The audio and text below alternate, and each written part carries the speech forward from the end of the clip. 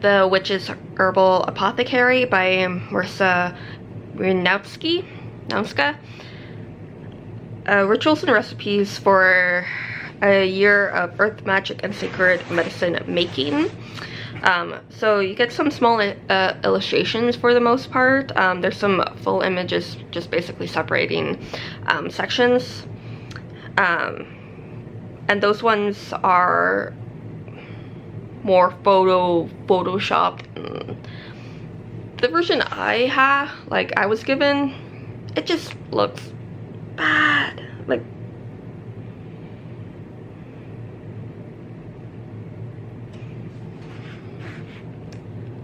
Like there are people that really love this the Photoshop, the copy and paste collage thing, but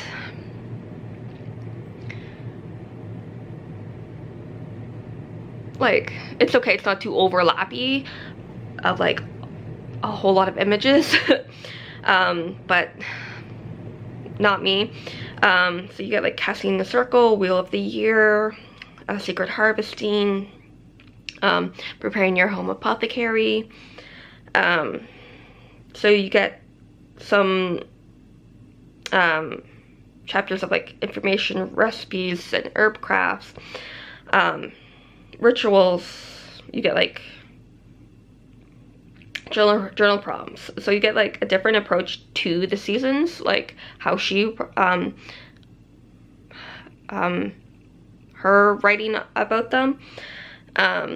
Some witch pagan info, but it's not hardcore. This is a traditional Wicca's viewpoint of how you should set up your apothecary. So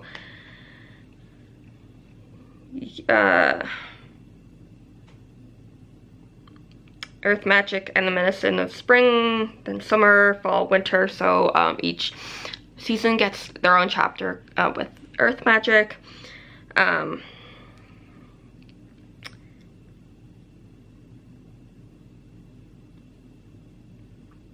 From Sage L. Murr, so director and founder of the Gaia School of Healing, you get a little, it's set up poem style of how to pray.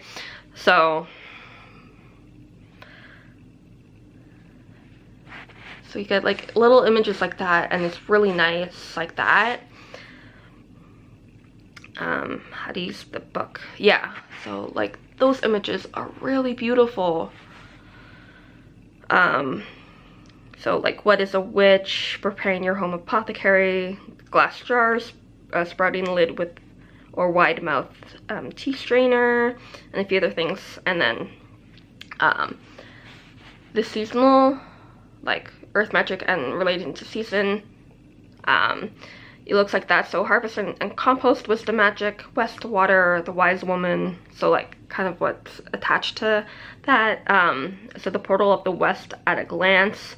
So you get different information points. So element, time of day, moon phase, season of the solar year, healing herbs, and a few other stuff. So you get stuff like this, release to regenerate yourself, wise witch. So kind of a ritual type of thing to do. Evening practices to weave you into the west. So it's basically point forms of different things. So cool cooking nourishing meal. Slow down, relax, and rest. Give yourself a massage, and some other stuff. So you do get a whole bunch of different information and topics relating to that season or direction. So, and you get fall recipes, so Kava Bliss Elixir, Kava Kava, homemade vanilla extract, willow tincture, and you get pretty 2 recipes on the page, basically, for the most part. And it's like that for each season, and you get like information, recipes, and then you get rituals in a new section. Well, portal herbs is another section in that chapter. So you get a basic introduction to a certain to a few different herbs, so like willow for this one, Latin name, family, some information, a few different properties, some favorite uses, and then you get the journal prompts. So how can you do less and be more? Being overly emotional usually needs more earth or fire. So yeah, if that connection and wanting to be having that apothecary type of witch has some sort of importance to you, this could be a great jump off point reference resource for you. So it's jam-packed with information and things that you could do.